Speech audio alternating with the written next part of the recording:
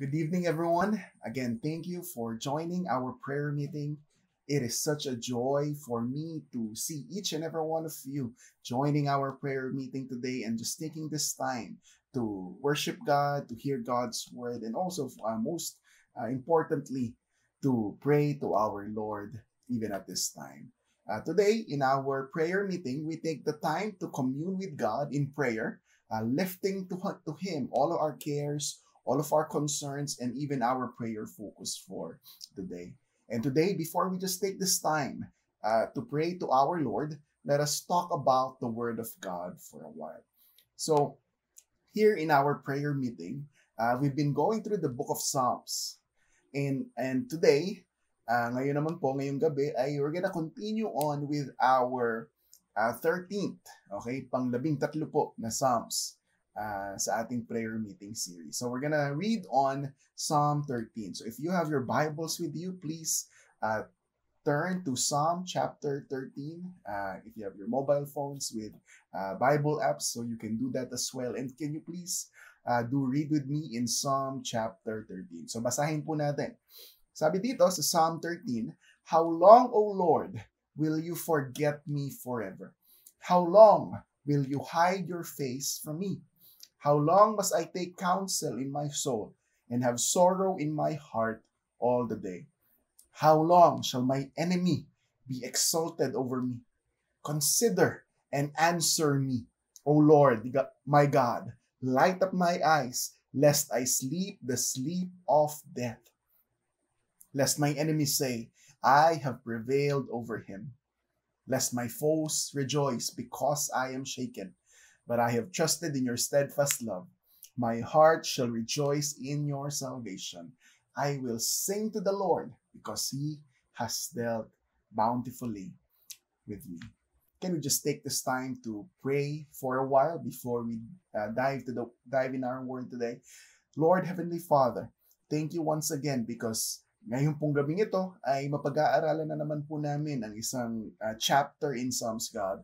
Lord, today as we look into this Psalm, God, Lord, may this word cause us to be may this word cause us to be ministered upon. Lord, may you point out certain areas sa buhay namin na kailangan namin ng ministry. Lord, we pray, God, that as we study your word today, that you will point out certain issues, certain areas in our life na kailangan naming marinig, Panginoon. Lord, today we are so excited to hear your word. Guide us, Lord, as we study your word. Help us to understand your word clearly, God, so that we will come out of this prayer meeting, we will come out of this listening to this word, being blessed, learning new things as well. Lord, we ask for your Holy Spirit to guide us as we listen to your word today. Teach us a new thing, O God. Reveal yourselves to us, God, as we study your word. This we pray. In Jesus' name, amen. Now, to start off, it's a very interesting passage that we read earlier, but I want to start this message by asking you this question. Sino sa inyo dito, naranasan mo ng maghintay? Yan, di ba?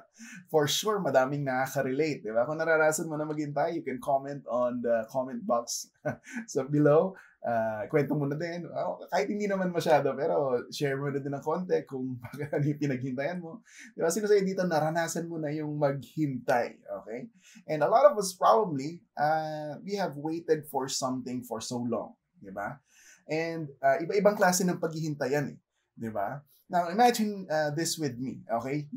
My question, yung naranasan mo ng maghintay, hindi lang siya yung basta-bastang paghihintay lang, okay? Ito yung tipo na kapag naghintay ka, yun yung matagal mong hinintay. Nakaka-relate ka ba doon? Meron sino dito sino sa inyo naghintay ka na ng sobrang tagal, di ba? Meron ka bang yung experience na gano'n na sobrang tagal, hindi mo in-expect na kaya mo palang maghintay ng gano'n katagal, di ba? May gano'n ka bang experience?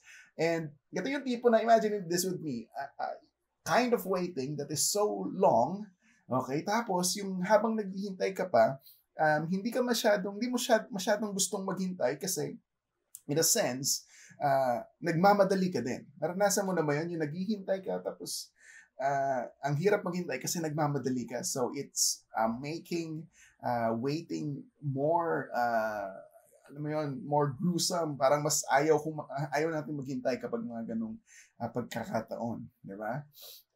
For example, I'm gonna give you some illustrations. Naranasan naman na ba yung pumila ka sa isang grocery o kaya naman sa isang fast food o kaya naman sa isang ATM, di ba? May mag-withdraw ka, tatransact ka sa bank mo, tapos multiple lanes. Okay? So, naghihintay ka sa pila tapos madaming lane. Okay? And for some reason, I know a lot of us can relate to this, for some reason, yung lane na pinipilahan mo, hindi gumagalaw. Nakaranas ka ba ng ganon? Tapos, nakikita mo yung ibang lane sa gilid, ang bilis nilang, sila yung umaandar na lane. So, ang ginawa mo, in-attempt mong lumipat dun sa kabilang lane kasi nakita mo mabilis nun. Tapos, ang nakakainis, pagkalipat mo dun sa lane na yon, okay, bigla namang yun yung tumigil, tapos yung lane na pinanggalingan mo, yun naman yung bumilis. Diba? Mas nakaka-bad trip, mas nakaka-inis yung ganong klaseng waiting. And why am I asking this? Why are we talking about waiting? Because that is kind of the nature or the essence of our word for today, of our text for today in Psalm 13. Because our Psalm for today shows that very struggle in waiting. But probably, okay, in a much deeper degree than our illustrations earlier. Mas mabigat po yung waiting na ginagawa dito ni David, yung nagsulat mo ng Psalm 13, kaysa po dun sa mga in-explain at in-example ko kanina. Here in our text, this is what we can learn. We can see how David called out to God in his waiting.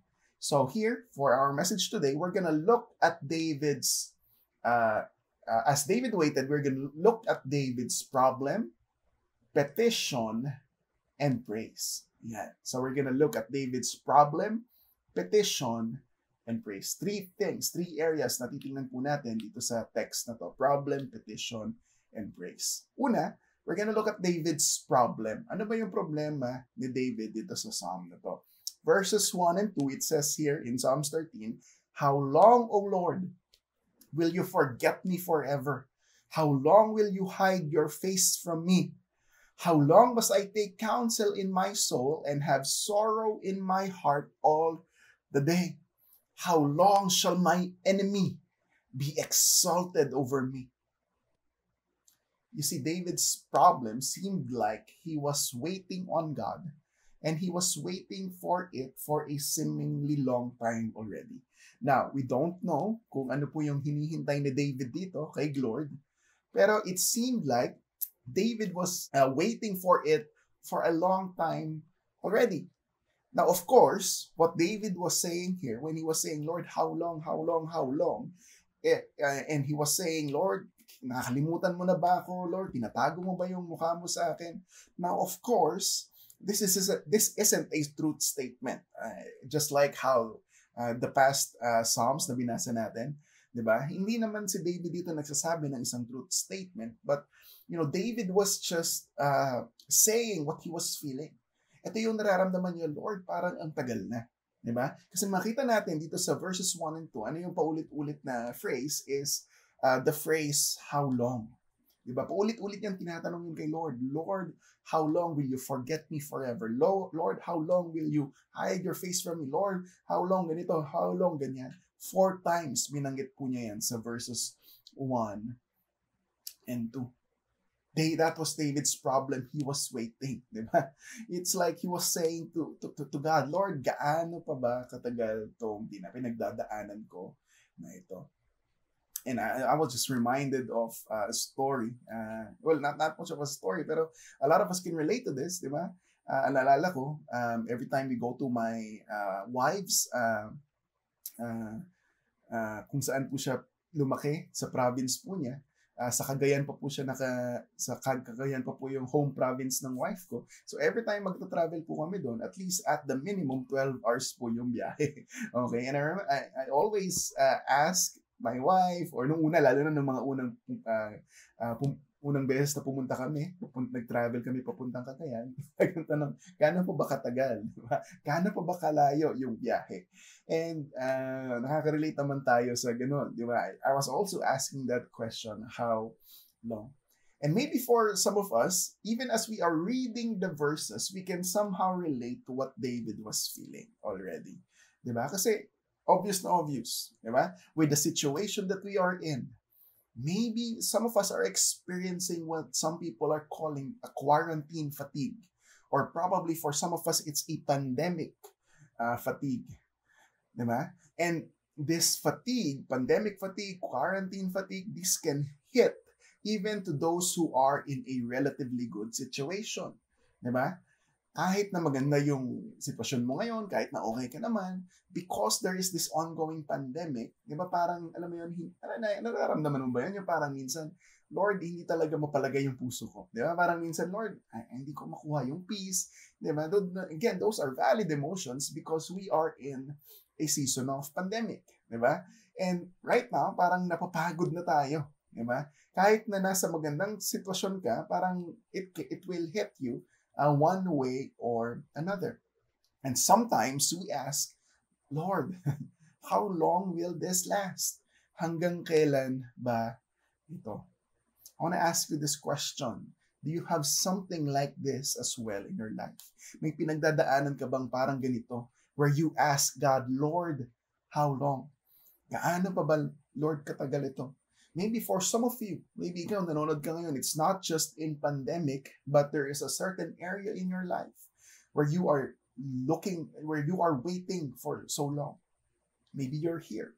You're waiting for a miracle to happen. A miracle financially, a miracle in your life. May ina-expect kang offer, may ina-expect kang nangyari. For some reason, healing, I don't know. Iba-iba tayo. Maybe that's what you are waiting for. And you feel like, Lord, ang tagal ko nang pinagpe-pray ito. O yun na nga, for example, yun din, di ba? You're waiting for an answer to a prayer. Di ba? Minsan nga, hindi ka na nag-aabang ng di ba? Nung yes na answer. Sa pinagpe-pray ko, parang, Lord, ano ba? Di ba? Ayoko na nung maybe or wait na sagot. Lord, sabihin mo lang kung hindi. Nung pinagpe-pray ko. Have you ever been in that situation or are you in that kind of situation as well? Diba? Lord, how long? You're waiting for something. You're waiting for your Prince Charming. You're waiting for a love life. You're waiting to have children. You're waiting for financial freedom, whatever it is. Diba? Maybe you can relate. A lot of us can relate to what David was experiencing. And David said, how long? Another thing na sinabi na ni David dito, moving on, is how long must I take counsel in my soul and have sorrow in my heart all the day? Now, if napansin po natin yung first two how long na sinabi ni David, he was kind of just blurting it out to God, Lord, kailan ka ba magtatago, Lord? Hanggang kailan mo ba ako kakalimutan? Diba? It's like just telling God his emotions at yung nararamdaman niya. And now it's like, David is now looking into his self. It was like describing to the Lord, Lord, yung nararamdaman ko. David was describing to God the state of his soul as he wait. Parang sinasabi niya, Lord, hanggang kailan to? Ganito yung soul ko. My heart is feeling sorrow all day. Naranasan mo na ba yun, yung buong maghapon, yung parang ang lungkot mo lang, tapos hindi mo matanggal sa puso mo. Maybe because of waiting for something to happen, ang lungkot mo lang. It was like, this is what David was saying, Lord, ang hirap na, naghihintay ako, ang tagal na. Hanggang kailan ba to? Kailan ba matatapos to? Probably that's what David was feeling here.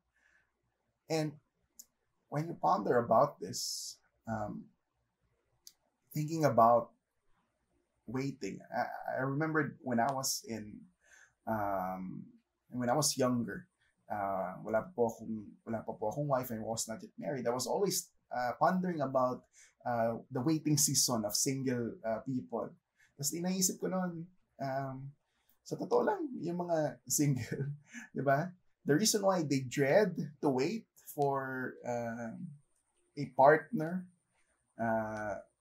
a romantic partner to come or dumating sa buhay nila. Kaya naman nila dinedread yung waiting is because it's not because of the length, it's not because of the time factor, pero it's kasi sa waiting may uncertainty. Sa waiting may insecurity. Sa waiting may anxiety tayong nararanasan. And I just realized this again when I was reading this text. We're like this, di ba? Ganito yung nararamdaman natin every time we wait. Naranasan mo na ba yun? You're waiting for something, a result of an exam, for example. Di ba? Hindi mo alam kung, di ba, wini-wait mo yung bukas, and alam mo, yung bukas, dinedread mo na mangyari, and yung waiting time, it's, parang uncomfortable. Maybe David, that's what he was feeling here. Lord, hindi ko na alam, di ba, kung ano yung nangyayari. Because the issue is not the time of waiting, but the uncertainty, the lack of security, and anxiety. I want to ask you this question. Can you relate with that? Di ba? Another thing that David said here, how long shall my enemy be exalted over me? And maybe for some of us, siguro nakaka-relate tayo dito, baka meron kang enemy ngayon. Di ba? Tapos parang sa sobrang waiting mo, parang, Lord, nananalo na sila, wala pa rin nangyayari. Ako, nandito ako, talunan. Or probably nakaka-relate ka doon, or probably, baka naman hindi. Di ba? There may not be a specific enemy, but maybe we can relate to the fact that, sometimes, alam mo yung parang sa kakahintay mo, there's a lack of victory that is accomplished as you wait. The feeling of lingering defeat for a long while with no near victory inside. In this pandemic, ganun yung nararamdaman natin, Lord, parang nagpipray ako Nagpipray naman kami, Lord, ang dami naman namin ginagawa, pero parang we are 3 months in, more than 3 months in here, and it seems like parang lumalala pa, Lord, may victory ba dito? It's very similar to what David was feeling, and maybe a lot of us can relate. So what happened next? Number 2, we're going to look at David's petition. Verses 3 and 4 says this, consider and answer me, O Lord my God, light up my eyes, lest I sleep the sleep of death, lest my enemies say, I have prevailed over him, lest my foes rejoice because I am shaken. David's response was to call out to God. That instead of turning from God, he turned to him. A lot of us, naranasan mo na ba yan, yung hindi ka na makapaghintay, so ginawan mo na lang ng paraan. Hindi ka na makapaghintay na may mangyari, may gawin si Lord. I've done that in my life. Lord, ayoko na maghintay pagdating sa miracle. Ako na gagawa ng diskarte para magkaroon ng miracle. Hindi na ako makapaghintay sa love life. Maybe for some of us, ako na gagawa ng diskarte para magkaroon ako ng love life, kahit na hindi godly. A lot of us, we turn from God. But what David did is this. David's response was to call out to God. And so much more in a time when it seems like nothing is happening. Even at the time when you feel like you have waited for forever, this is always the appropriate response to call out to God. Pastor, I've called out to God. Well, call out again. Pastor, I've done that again. Then call out and call out and call out again. Kasi, where do we go? Diba? Saan ba tayo pupunta? Kay Lord na lang din naman talaga. David called out to God so that he may not, and nakasulat po dito sa verse natin yon, una, so that he may not sleep the sleep of death. Diba yung parang, Lord, mamatay na ako sa nervyos. Parang ganun yata yung sinasabi ni David dito. Because he knows that nasan ba yung peace ni David? Nasan ba yung peace natin when we are waiting? And kay Lord lang din naman. So, alam mo yun, maybe, you're here, you're experiencing so many insecurities, anxieties because of waiting. Well, go back to the Word. Go back to God. I understand some of us, we go to social media at times, YouTube, TikTok ka muna, scroll ka, Instagram. Okay lang yun, pang ano lang din, that can help. But I hope ultimately, we go to God. We call out to God, Lord, ang tagal ko na naghihintay. Lord, I'm gonna pray this again. Lord, I'm gonna ask this again. Lord, I'm gonna talk to you again. Go back to the word always. David's response was to call out to God. May that be our response as well. Ano sabi niya dito? So that the enemy will not win. Ano sabi niya dito? Lest my enemies say, I have prevailed over him, lest my foes rejoice, because I am shaken. Because David did not want to give up and be defeated. Diba? He knows that his destiny is victory. That is why he called to God in petition. You know, David can just turn away and say, Lord, basta bahala ka na. Hindi niya ganun yung sinabi niya, Lord, okay, ang tagal pa ata to, sige, bahala na. That's not what he did. He went back to God and said, Lord, I'm not gonna let this enemy win. I'm gonna keep on calling out to you. I'm not just gonna sit here idly and not do anything. I want to ask you this question. In the things that you are waiting for, will you just stay and stand and just be passive about everything that is happening and readily just face defeat? Mahirap kasi yung ganun, di ba? Parang nag-give up na tayo. Parang, ito na eh. Dami lang nangyayari, hindi ko na maintindihan. Will we just face defeat or will we go back to God and say, Lord, I'm gonna call out to you. I'm not going down without a fight. And lastly, number 3 is this. Psalms 13 verse 5 and 6. This is David's last and great response. I love this. Verse 5. But I have trusted in your steadfast love. My heart shall rejoice in your salvation.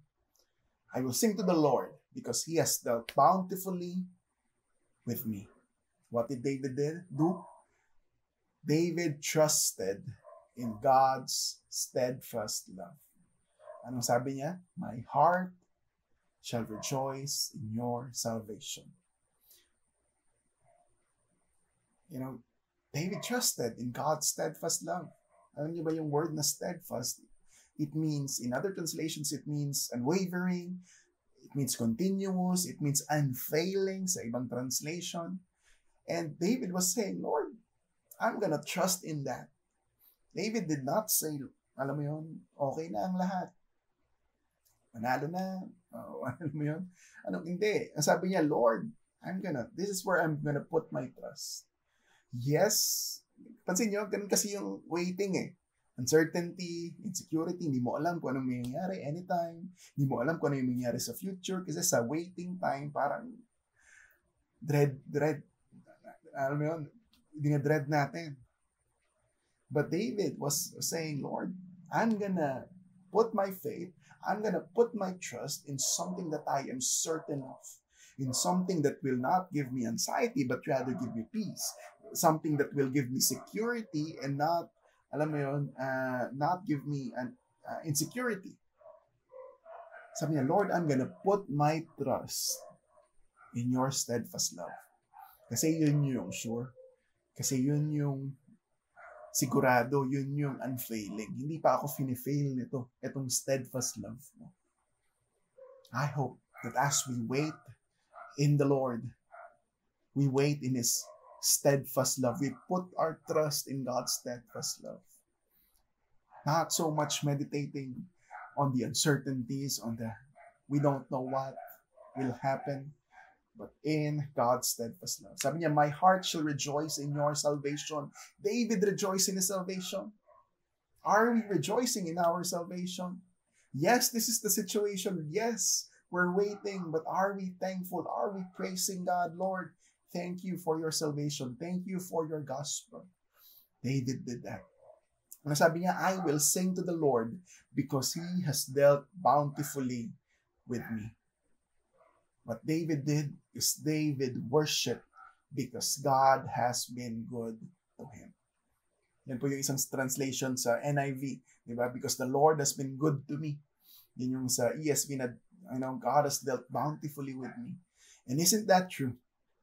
Sometimes when we wait, when we look forward to what will happen and we do not see something good, or when we cannot see anything, and then sometimes we tend to focus on those things and we feel like, Lord, parang kulang. Lord, parang magfe-fail. Lord, parang hindi yata kaya. Lord, parang hindi yata pwede. Lord, wala ata. But David said, Lord, you have dealt bountifully with me. You have been good to me. I want to encourage you to do that. Just right now. I know we're thinking about waiting and probably naiisip mo na yung mga bagay na hinihintay mo. But why don't you just do that right now? Think back to the good things that God has done for you. Ang dami, di ba? Even in this pandemic season, there are so many good things that happen. Ang dami, di ba? Ang daming nangyayari, ang daming okay. Because that is, the reality. That is the truth. God has dealt bountifully with us. In conclusion, I want to share this. When you feel like things are taking too long, we must call to Him and trust in His steadfast love. Why don't we just take this time to pray as we end our word today? Lord, thank you. Thank you, God, that despite all of our waiting, God, despite all of the uncertainty and anxiety and the insecurity that it gives us, the waiting season, Lord, we thank you, God, that we have the ability, or we have even the opportunity to call out to your name, O God, as your sons and your daughters, God. Kaya namin gawin yan. And Lord, thank you, because we can call out to you and it gives us peace and it gives us assurance, God. Lord, today, this is our declaration that we trust in your steadfast love. Thank you, Lord, because you have dealt bountifully in our lives. You have been good to us. God, we claim that. Remind us always that you are always so good to us. This we pray in Jesus' name. Amen. So that's it for our word today, church.